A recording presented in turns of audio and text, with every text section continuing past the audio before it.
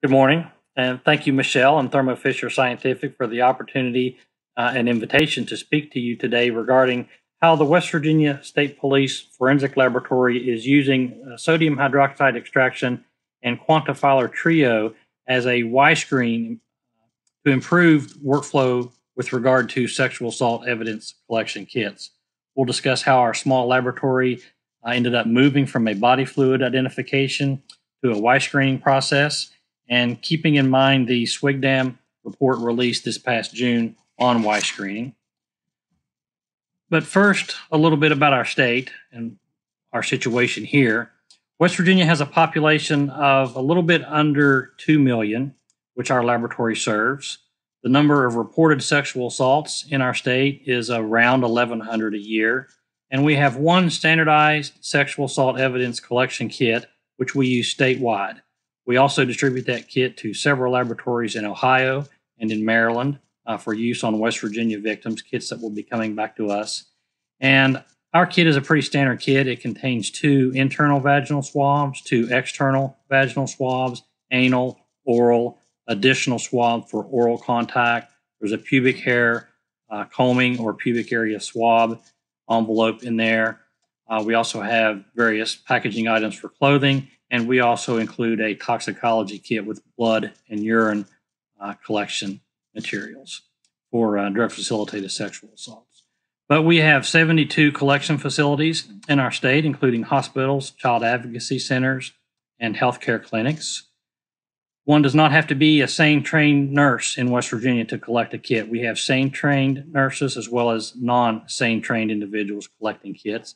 So based on that training and experience of those individuals, we do see a wide variety of both quality and quantity of items collected in our kits. To help with that situation, we use our in-house tracking software application not only to track the location of kits, but to also record the quality of the kit collection. We will make comments if an individual says that there was oral contact with her neck, for example, but there were no neck swabs collected. We will provide a quarterly report back to that hospital saying that there's a need for improvement there. And we will also provide that information to our SANE trainers so that it can be used in their trainings. Our laboratory itself is made up of 2 sections with regard to DNA. We have a biology and processing section with 6 full-time forensic scientists, one of which is in training and recently hired. And our biology DNA section has 11 full-time scientists and 3 technicians, a total of 4 who are in training at this point. And you'll recall I just said that we have about 1,100 sexual assaults reported in West Virginia a year. Our sexual assault kits are distributed by the processing section of the laboratory. We custom order them through Searchy and distribute about 600 kits on average a year over the past 8 years while we've been recording this information. And we have received back about a third of those kits year after year repeatedly, even though we've requested repeatedly that all kits which are collected be submitted to our laboratory. This was especially true following our DANI grants and Saki initiative projects, where we are required to prevent kits from being unsubmitted to our laboratory. So we can see from this chart that we have a problem getting the number of kits that we send out coming back to our laboratory. To be fair, some of them are non-reported sexual assaults, which go to another off-site facility at Marshall University for storage. And we know that some kits are used in training, but we estimate that around 200 kits a year are collected and not submitted to our laboratory. Our laboratory supports the mandated submission of a sexual assault kit. If it's collected, it should be submitted here. This is also supported by our state's Sexual Assault Forensic Examination Committee. So we are in support of a mandatory submission and began several years ago preparing for such a thing to occur. We increased our storage capacity at our lab. We can now house upwards of 3,000 kits if we had to in a newly built evidence storage room. And we began the hiring process of 2 new employees, one in the processing section and another in DNA, to handle the expected increase in caseload that this would bring about. And most importantly, we began validating and looking into the Y-screen process to change our workflow with regard to moving from body fluid identification to a Y screen. All of that really kicked off in 2019 when the West Virginia State Legislature passed Senate Bill 72, which was the Sexual Assault Victims Bill of Rights. That bill said, among other things, that a victim has the right to have a sexual assault kit tested and preserved by the investigating law enforcement agency. That bill also said that the victim has the right to know the results of those tests, provided that it does not interfere with the investigation. That is the responsibility of the investigating law enforcement officer in the case. That was in 2019. This year in 2020, in March, the West Virginia Legislature passed House Bill 4476, which we call a direct deposit bill, dealing with the direct deposit of sexual assault kits. 4476 says that upon collection, a sexual assault forensic examination kit shall be submitted for testing by the healthcare provider to the West Virginia State Police Forensic Laboratory within 30 days of collection or as soon thereafter as practical. That bill became effective in May the 18th of 2020. Since then, I've been able to look at the increase in the number of kits that we're receiving every month, and I'm able to project that by the end of this year, we will see approximately 400 kits submitted to our laboratory. I expect the increase this year will be about 150 cases. Next year, I expect we'll see a full 200 more cases than our past average. It might be interesting to note here that we are receiving fewer requests this year for sexual assault kits. I don't know if that's the case nationwide, but we have speculated a little bit that this is perhaps due to some fear of going to the hospital in these times. So you can see here we did have an increase, an expected increase in the number of kits that we are having received at our laboratory. I will say that House Bill 4476 had some teeth with it, calling it a misdemeanor crime if anyone willfully neglects to follow this directive. So prior to February of 19, our laboratory was performing body fluid identification on all items submitted in a sexual assault case. Clothing items, swab items in a kit, bedding, whatever was submitted. We tried to limit the items, but for the most part, our case submission policy would allow for multiple items to be submitted, and we would perform that leukomalachite green presumptive test, acid phosphatase presumptive test, an ABA card P30 lateral flow immunoassay for prostate-specific antigen, followed by a Christmas tree stain, and your occasional RSID saliva test. If you're performing those tests, you know that they take time and sample. Time and samples both are consumed in this testing. Notice that top slide in the center, the amount of material that we would take from the swabs for a acid phosphatase test. We'll come back to that in a minute. And here are the amounts of sample that we would take for a P30, and then maybe another cutting for an RSID if it was requested. Our laboratory at the conclusion of that testing would maintain our multiple samples retained for DNA testing. Multiple extractions, quantitations, and amplifications would then be performed in the DNA section on those samples. Just as a note, our DNA section is using QIAGEN EZ1 Advanced XL for extraction of those samples. We did and still do prepare a report of our initial findings in the processing section. I would also say that in cases that were negative, if we had a negative presumptive test or negative confirmatory test, we would keep samples knowing that the DNA testing is more sensitive than our presumptive testing. So if there was an allegation of a contact, we would keep that sample even with a negative presumptive test. So after February of 19, we began doing a sodium hydroxide extraction and Quantifiler trio amplification on swab samples in male suspect and female victim sexual assaults. This is what we validated. Let me thank Thermo Fisher and Jarrett for the work they did on that. We've benefited greatly from it, but we are performing the Y screen on 2 swabs per area tested. So I mentioned that our internal and external vaginal swabs, we typically request 2 swabs for every area, every body area that could be collected, and we test those together. We would take 1/10 to 1/8 of each swab and combine that into one Y-screen test for that area swabbed. Most swabs in a case are tested. We're typically seeing anywhere from 4 to 12 sets in a usual case, and we are not performing serology unless we're specifically requested to do so. We are a 2 report to extract workflow laboratory, so we are still writing a report on our results. Now that we're doing the Y-screen, we find that we are only retaining 1 to 2 items retained for DNA testing, and that's based on the result and the scenario that we're faced with. If there is oral contact to the neck or breast, we will keep those swabs if they're positive for male DNA, as well as preferably an internal vaginal swab if that's the best sample.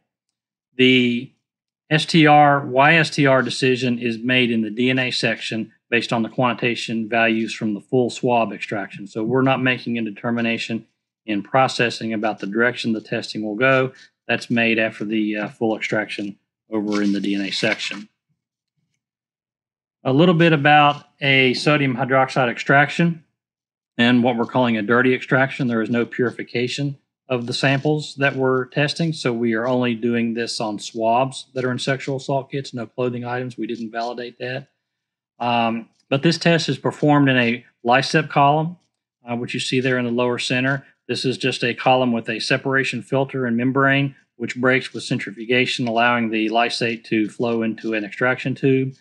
We will put the 2 1/10 to 1/8 swab cuttings in 100 microliters of 1 normal sodium hydroxide and place that onto a thermoshaker set at 80 degrees Celsius for 10 minutes at 700 RPMs. It's a very quick extraction. That DNA is stable in alkaline solution like that, and it is then centrifuged for 2 minutes, separating the substrate from the extract, which is then neutralized with 4 microliters of glacial acetic acid. That is then diluted 1/5 dilution in TE -4 and is ready to amplify with the Quantifiler Trio. So we are using Quantifiler Trio on an AB7500 real-time PCR instrument, 96 well plate format, and it will take me about an hour and a half from setup to results. And from setup to results, I mean I've got my extracted DNA from the sodium hydroxide extraction. We're going to set up the amplification and place it on the real-time instrument, and within about an hour and a half, we have results and are ready to collect samples for DNA testing.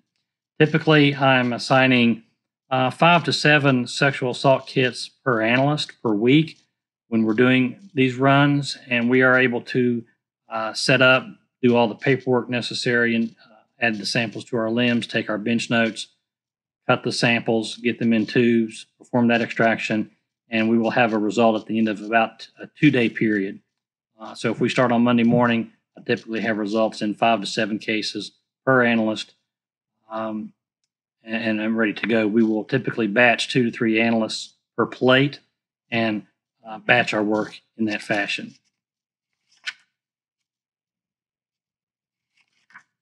The real-time PCR itself is the Quantifiler has 4 targets, really. It has a small autosomal target of 80 base pairs. These are multi-copy conserved regions of DNA. The large autosomal target is 214 base pairs in size. The haploid Y target is 75 base pairs in length. There's also a internal PCR control, which is a 130 base pair synthetic strand of DNA that's amplified. We rely on this amplification here to be a guide to us as to whether or not we're seeing any inhibition in the sample. So we're routinely checking the IPC to make sure we're not seeing any inhibition in our samples. We have seen some, and I'll show you an example of that in a second. But besides the quant values of those 3 top targets, small, large, and Y targets, we are also able to determine a degradation index due to the size of those small and large autosomal targets, as well as a male to female ratio in the case. And this can give us an idea as to whether or not that sample is going to end up going towards a YSTR analysis or perhaps differential extraction and Globofiler.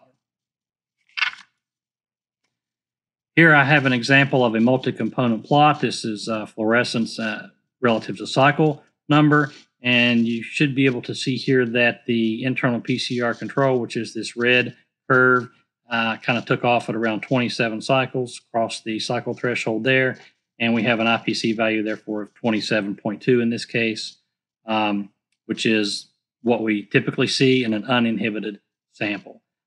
This particular sample was part of our validation and is a 10% male blood mixed with female blood, so 10%, 10 microliters of male blood and 190 microliters of female blood, and that was diluted 100-fold. And you can see from the result that the small autosomal target, which is the primary target of the assay, quanted at 0.02 nanograms per microliter, and the Y value is approximately a tenth of that, which was what we would expect in a tenfold dilution, a tenfold mixture like that. So this is what a typical run looks like. The next three slides are real case examples where we have taken approximately 7 samples from a sexual assault kit and performed the screen on. And I'll go over how we are using this information to select the samples that are going forward for DNA testing and what we would have done in the past with a Y screen, with a body fluid identification. So this first case is a negative male DNA case where we received 7 samples. We screened 7 samples: the external vaginal swab, an anal swab, a set of anal swabs. The nurse examiner in this case collected 4 oral swabs, so we divided those into groups of 2 and screened oral swabs 1 and 2 and oral swabs 3 and 4. There was a pubic hair swab, a neck swab, and an unusual sample of inside the ear swab. So in looking at the Y values for this, you can see that there was no male DNA detected in any of these samples. And that's exactly how we would have reported this case in our processing laboratory report. We would say that no male DNA was detected in these samples, with the exception of the inside the ear sample, which we would have reported in this case as inconclusive. Take a look at the IPC value there. The internal PCR control crossed the cycle threshold at 31 cycles. This is a little bit high and can be an indication of an inhibited sample. In this particular case, we would have called that inconclusive and sent the sample over for confirmation with a DNA extraction and purification before the trio run. Had we been doing body fluid identification on this case, we would know, based on the scenario, what body parts were indicated as being affected in this case or touched, and we would have kept probably the external vaginal swab sample, an anal, an oral, and perhaps the neck sample to begin testing with. The next case, again with 7 samples, is what we would call a low-level male DNA case. Again, we have an internal vaginal sample, which was 2 swabs, a sample just labeled vaginal, which we don't know if that was the same area collected as the internal vaginal. It's just labeled vaginal. The cervix swabs, a mons pubis swabs, 2 swabs labeled around left nipple, 2 swabs labeled around right nipple ring, and 2 swabs from a belly button ring. In this case, we had relatively low amounts of DNA in all of these samples, lowest of them being the cervical swab, which is usually one of the better swabs. But in this cervix sample, and based on our validation, we would call this one a trace amount of DNA because in our laboratory, we know that anything below 0.0004 nanograms per microliter or 0.4 picograms per microliter, we would not expect routinely to have repeatable results on a full swab extract of this cervical swab sample. Right now, we're still calling them positive. We're just saying it's a trace amount, and we're looking into it a little bit further if we can say that an insufficient amount of male DNA was detected to continue on with testing. Right now, though, this is a trace sample. But you can see from these results that I can now make an educated decision about what is the best sample to send over for DNA testing. I just don't have a weak AP and maybe a negative confirmatory test with body fluid ID. I can look at this and say, okay, the internal vaginal swab sample has the highest quant of male DNA as far as an internal sample goes, but I'm going to select the around the right nipple ring swab as an external body sample that has the best chance of giving a full DNA profile. So in this case, I've very neatly narrowed it down to the two best samples that we can send over for testing and have our best expectation for results. Thirdly, we have a case with another 7 samples that gave us pretty nice results. So I've got vaginal vault swabs 1 and 2, 3 and 4, another cervical swab, an external vaginal swab, a pubic area swab, and then anal and oral swabs. Of these, you can see the vaginal vault swabs 3 and 4 gave the highest Y value of 0.2 nanograms per microliter, better than the other 2 swabs of vaginal vault 1 and 2.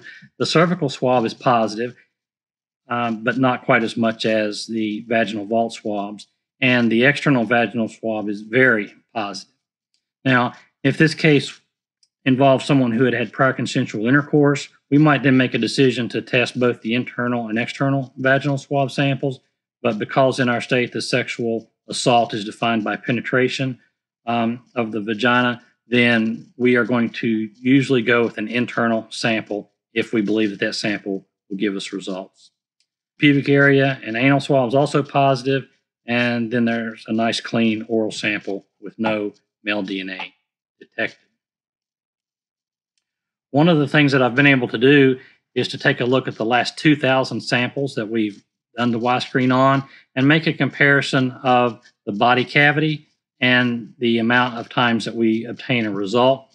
I've done this for internal and external swabs, and you can see here that the vaginal swabs that we get about 47% of the time are positive. Compare that to cervical, where about 61% of all of the cervical swabs that we've tested have been above 0.0005 nanograms per microliter. So above 0.5 picograms per microliter, we're seeing that 61% of our cervical samples. Compare that to the oral, where only 7% of the time we're getting a result that's that positive. With regard to external body swabs, breast have been pretty good at 22%. Neck, over 56% of our samples are positive when they're collected, which is a really great sample. So I can take this information back to our SANE trainers, back to our hospitals, and say, be sure to collect that neck swab. If she says there was oral contact with the neck, get that neck swab. Take that cervical swab. Those are showing to be our best samples. Some of the other things that I'd like to do in the future with this chart would be to add to that the post-assault interval and say, how often are these samples positive when there was a shower? How often are these samples positive from 24 to 48 hours after the assault, 48 to 76, and so forth? Can we say more about when we lose the ability to obtain a DNA result from a sample based on post-assault interval? Can I make any conclusions about whether a SANE-trained nurse is doing a better job with quality of collection than a non-SANE-trained examiner? That's something else that we can do to try to support the use of SANEs in our state as those who are collecting sexual assault evidence kits. And lastly is a slide where I tried to make a little bit of a comparison between the cost of performing a body fluid identification, which we have on the left, and a Y-screen examination, which I have on the right. Relatively speaking, there's not a great difference in the cost here. The cost savings and the time savings that we're seeing is coming post-processing, where we're able to make a better informed decision about what is the best sample to keep for DNA testing. I do think there is some cost savings. I think we're seeing some time savings because I'm not having to wait for an hour extraction to do a P30, and then if that's negative, selecting another sample to do, or I'm not spending an hour at a microscope looking for sperm in a case where they don't exist. We're going right to the Y-screen, learning if that male DNA is present, and then sending the best samples over for DNA testing. So I look forward to some conversation about what we're doing here and how we're doing it. How are you doing it with regard to the SWGDAM report? And with that, I will give this to Jarrett, and he can continue the conversation. And I do look forward to some conversation. And thank you for your time.